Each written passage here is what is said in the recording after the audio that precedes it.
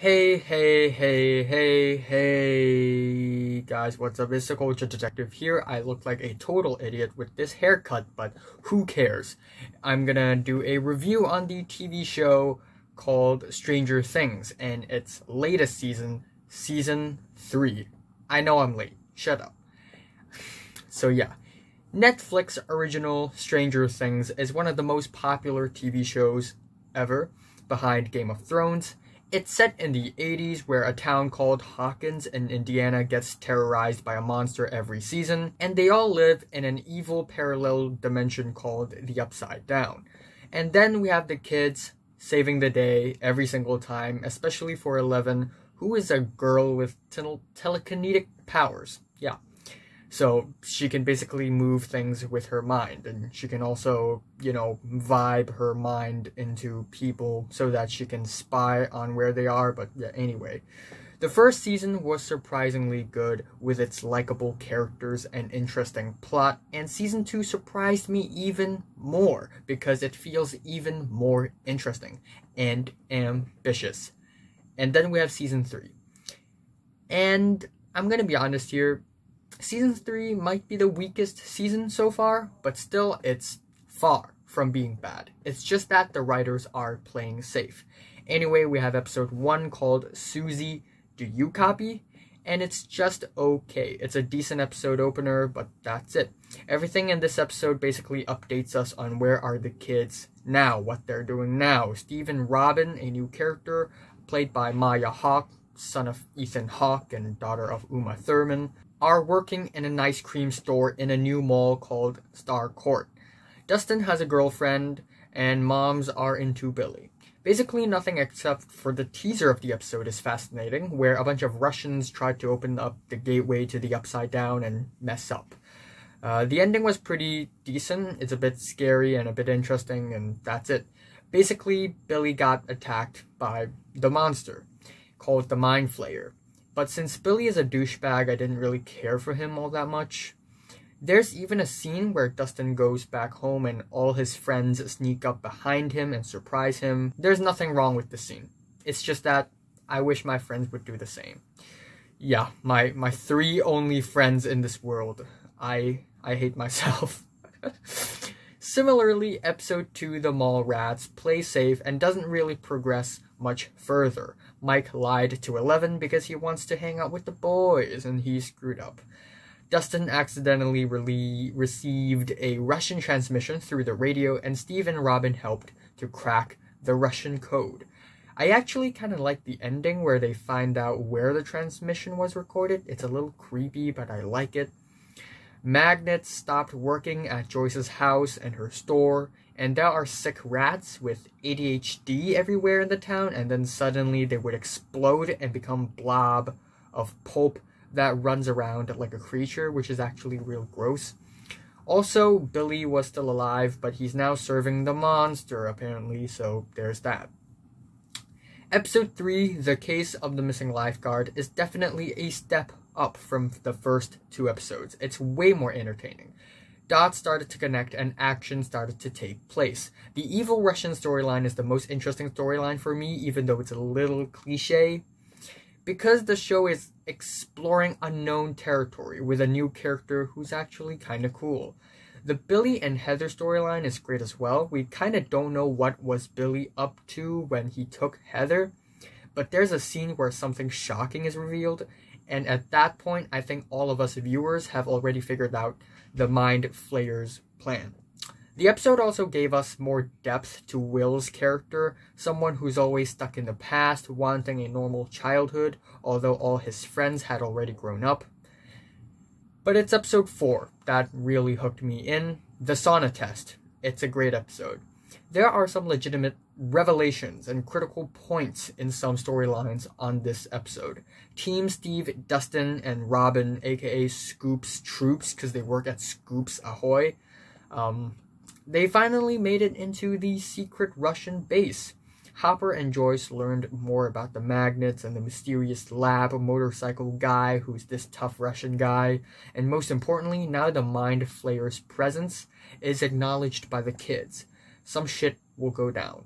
I also really love how the show pays attention to small detail. That motorcycle guy who showed up before shows up now, and also Hopper used that tobacco chopper to threaten the mayor by almost chopping off his fingers, so that's a pretty cool detail, I guess.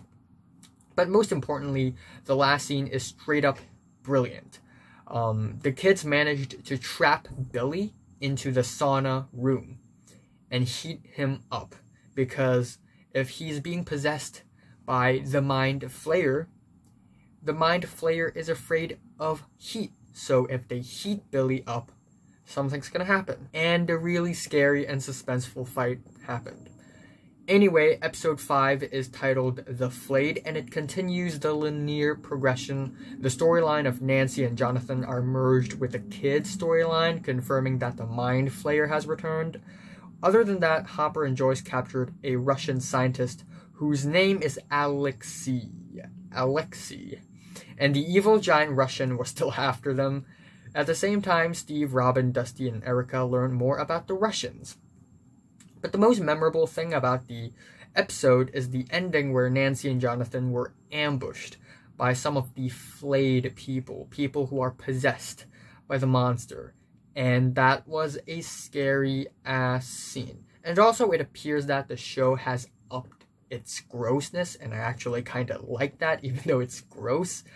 Episode 6, Pluribus Unum, is even better in my opinion. Steve and Robin were injected the truth serum, and they were both high out of their minds, and those scenes are actually pretty funny.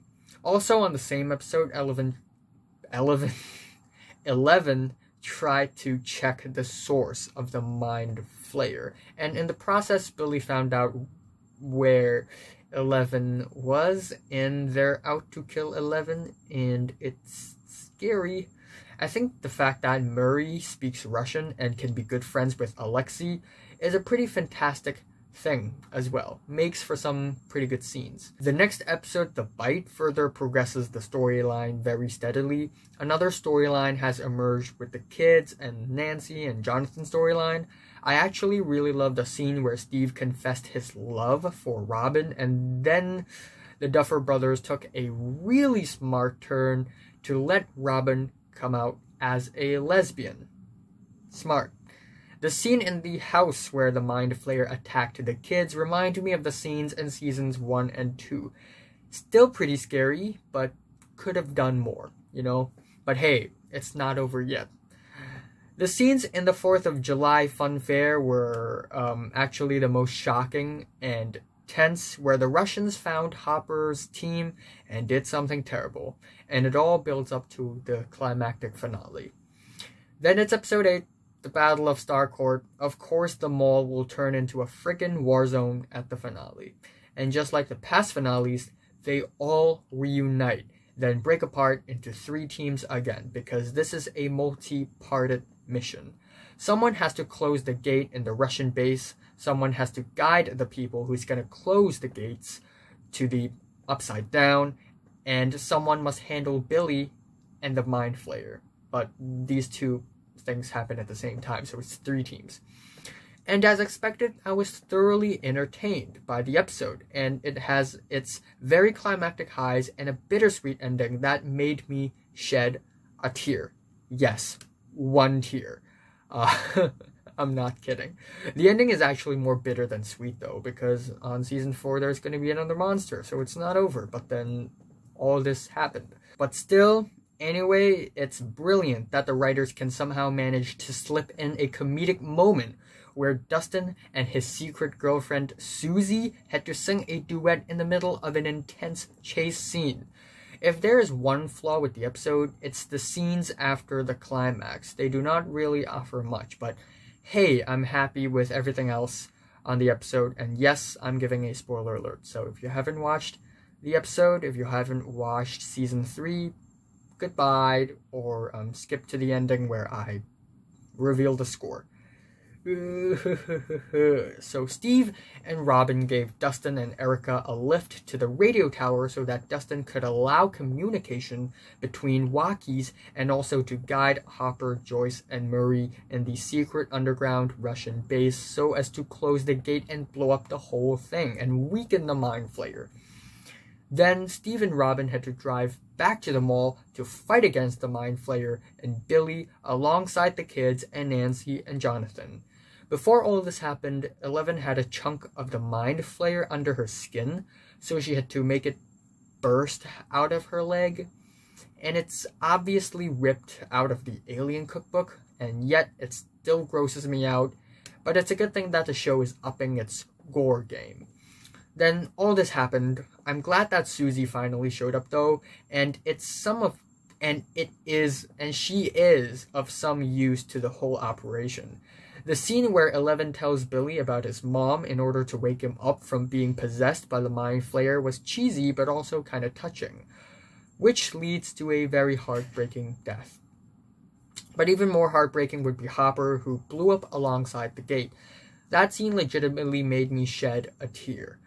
It's just incredibly sad. And I know the show had to let David Harbour go because he has a lot of side projects. But, yeah, still very sad. Then we have the post-credit scene where the Demogorgon returns in a Russian military base in Kamchatka, which is this peninsula in East Russia. And if Season 4 is about the return of Demogorgons, wouldn't it be a downgrade from the Mind Flayer? But, still, great episode. Overall, I thought I would be disappointed by Season 3, but honestly, I'm not. Maybe it's because I didn't get my hopes up either. While, yes, this season focuses more on rom-com and cheesy 80s evil Russian spy stuffs, it's still pretty damn entertaining, even though the first couple of episodes are slow. The Duffer Brothers clearly plays it safe on this season, and they wear their influences on their sleeves. The Thing, Alien, Aliens, the invasions of the Body Snatchers, obviously, and the tough Russian guy is basically Terminator. And I'm okay with that. However, it's true that the storylines here are not as fun or as refreshing as the ones on seasons 1 and 2 because they're a little redundant, but I'm glad that they didn't explore more of that government experiment failed punk teen group thing from season 2. But let's be honest here, I have no idea how they would write season 4. Another monster? More rom-com? More evil Russians? I don't know. I hope they come up with something new. But anyway, it's still a pretty solid season. I still enjoyed most part of it, surprisingly. My least favorite episode is the first one, and my favorite is the finale, as usual. And I'm saying Stranger Things Season 3 is pretty cool, and I'm giving it a light to decent 8. So, have you watched Stranger Things Season 3 from 1 to 10? How much to rate it? Like if you like it, hate if you hate it, and subscribe if you want more, and thanks for watching. Also, I forgot to mention one point, is that one of my bigger flaws about the writing and the creating of Stranger Things is that it isn't as eccentric or as weird as other TV shows in comparison. It actually plays really, really safe. It's actually a really, really normal show. If you cut out all the monster stuffs, it's just a regular show. But yeah, you know, how much can I complain? Thanks for watching. Goodbye.